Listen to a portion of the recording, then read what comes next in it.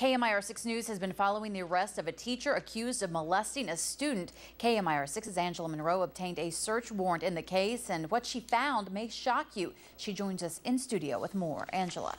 Provocative pictures of female students taken inside a classroom at Gerald Ford Elementary School. The search warrant says those photos were found on the work computer of 59-year-old teacher Robert Briant. Tonight, we learned this is not the first time Briant has been suspected of inappropriate behavior.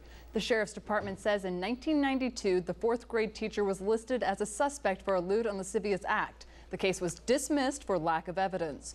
School personnel files say he was suspended for several weeks in 1994 for inappropriate behavior with a female student. The file said it was the third incident in 3 years. Now, 18 years later, the Gerald Ford Elementary School teacher, Robert Briant, was booked in jail on suspicion of a lewd act with a child under 14 and annoying or molesting a child. On Briant's work computer, investigators say they found provocative pictures, including a picture of a topless juvenile girl. Briant's attorney sent a statement to us Monday saying the teacher vehemently denies the accusations and has been an outstanding educator for nearly 30 years.